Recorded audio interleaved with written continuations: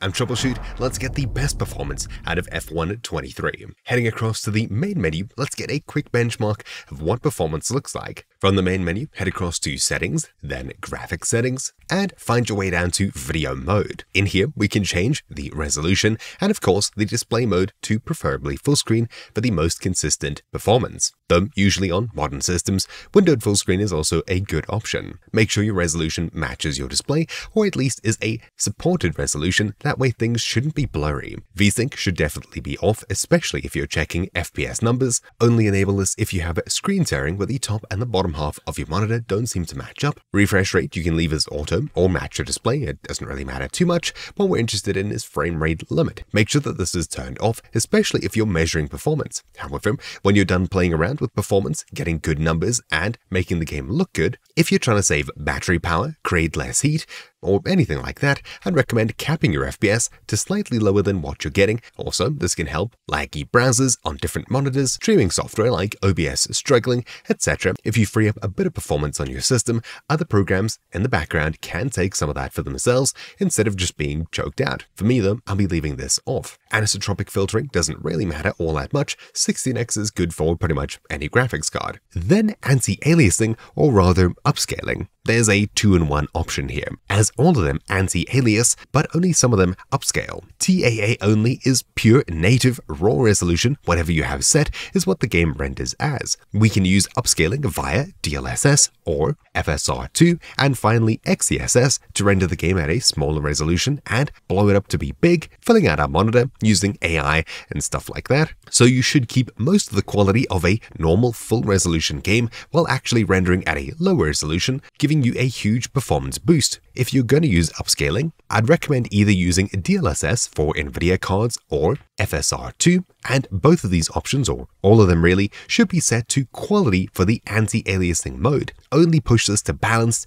if you really need extra performance and you've dropped pretty much everything else. For me, I'll be leaving it on either FSR2 or DLSS quality. Should you choose to not use upscaling at all, you can use TAA or TAA and Fidelity FX sharpening for a slightly better looking game. This one I would recommend if you're going to be playing native. For now though, I'll be sticking to TAA only. Also, you'll see that there's a frame generation option here. This unfortunately is only for NVIDIA graphics cards and only for NVIDIA 40 series. You can, however, use a program like lossless scaling to add frame generation to your game using other techniques. I've covered lossless scaling previously in another video, and you'll find a link to it down below should you be interested in getting frame generation for this game or any game on any graphics card. Anyways, finally, dynamic resolution. You can consider enabling this if you'd like your game to automatically adjust the resolution whenever there's huge frame drops, for example, to keep a high FPS number. But if you have huge frame drops,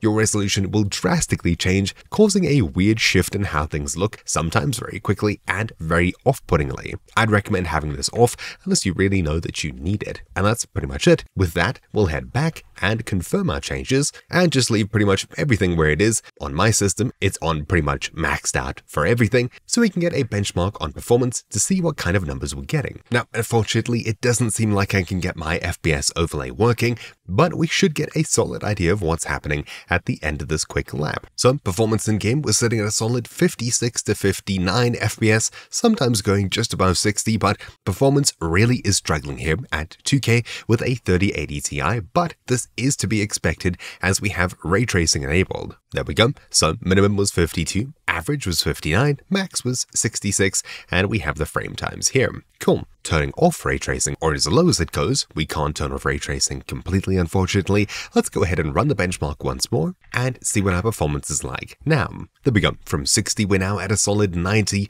100 FPS. Let's wait for the end of the lap to see exactly what's going on. And there we go. 96 minimum, 112 average, and 124 max. A huge improvement, and even in frame times. That's quite literally just from turning off ray tracing. Let's take this a step further and optimize the rest of the graphics options. Now, in my previous video, F1 23, I ran through everything here, and this year, pretty much all of the options are exactly the same. I'm going to go ahead and optimize all of these for most systems, and I'd recommend you pretty much copy the settings outright, except for a few that I'll get to in just a bit. There we go, we've run through everything. Lighting, post-processing, medium, shadows, high, particles, crowd, and mirrors all low, car and helmet reflections, weather effects, ground cover and trees all medium, skid marks on high, skid marks blending off, ambient occlusion, AMD 530 FX, screen space reflections medium, texture streaming low, variable rate shading on, high quality hair on, and NVIDIA Reflex on as well, although this is only applicable if you have an NVIDIA graphics card. If you have a super low powered CPU, set this to on plus boost instead. Then finally, chromatic aberration is your preference. Usually this comes with a relatively cheap look. Some people don't like it. I'm definitely not a huge fan of it, and it's off by default, so I'll just leave it off anyways. Now, compared to F123, there is an option missing, and that is asynchronous compute. Having it on should give you better performance, and that option is absent here completely. I'm pretty sure it's on by default anyway in the engine settings, as it's been pre-optimized by EA somewhat, at least I'd hope. Anyways, of these settings, which ones should you consider changing if your performance is still lacking? Well, I'd recommend maybe lowering trees, as you won't pay too much attention to them, as well as shadows, as I've left them on high for better looking shadows while you're racing. Mirrors are something you can consider raising if you play from the first person perspective pretty much always, and mirrors are just a bit too blurry for you. The same goes for car and helmet reflections. If you're playing from the third person especially, this is an option you want to have higher rather than lower, just so the game looks a little bit better. Screen space reflections are one of the last things I'd recommend turning down, as this usually adds quite a bit to the game. Having it off completely makes it look a little bit more flat. Medium is as low as we can go here. Texture streaming usually shouldn't have too much of an effect on your system performance-wise, but it can introduce some inconsistencies, especially if you're loading textures from a hard drive, for example, in which case you can choose to lower this to ultra low, so everything's loaded at once, hopefully at least, and nothing is loaded while you're playing, causing weird stuttering and hitching and things like that. If you're playing from a super fast SSD, this is something you can raise, as it may give you more consistent, better performance, but this really comes down to a system-to-system basis. High quality hair as well. You're not going to be seeing hair pretty much at all throughout general gameplay. If for some reason you're stuttering or lagging in cutscenes or on the menu, you can consider changing this to off. That's pretty much it. We've run through the majority of settings here, and these are my optimized settings. If you really want ray tracing enabled and you have a super powerful graphics card to back it up, consider turning on ray traced shadows, ambient occlusion, and DDGI, as those should make the game feel a lot more alive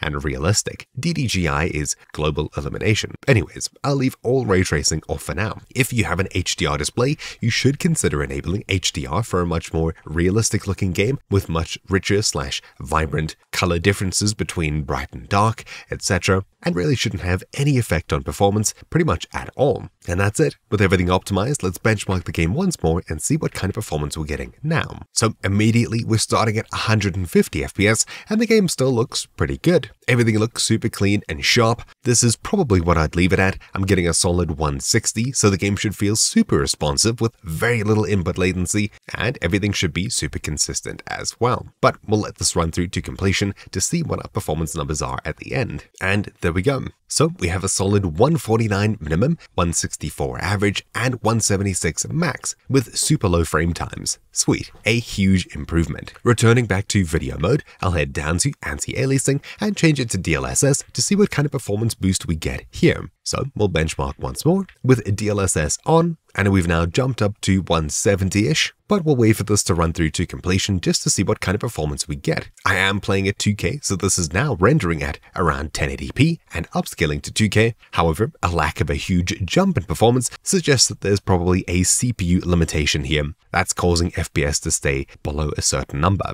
Anyways, we'll wait for this to run through to completion. And there we go. 167 minimum, average 180, and maximum 190. Cool. Obviously, I really don't need frame generation of any kind. You only really need frame generation if you're at 60 and you're trying to, say, max out a 120Hz display. Anyways, now that we've seen the game perform, let's go back to graphics settings and talk about a super lower-end setup, or even a handheld setup like a Steam Deck, for example. You're probably going to be lowering pretty much everything that there is to offer here, and you'll be using upscaling, but there's a few options you should consider leaving up. And there we go. We've left lighting quality on medium for a much better looking game, and everything else is pretty much lowered all the way down. Shadows we can turn down to ultra low, but low should keep the game looking a lot better. Down here, skid marks we've also left enabled, but you can turn them off entirely.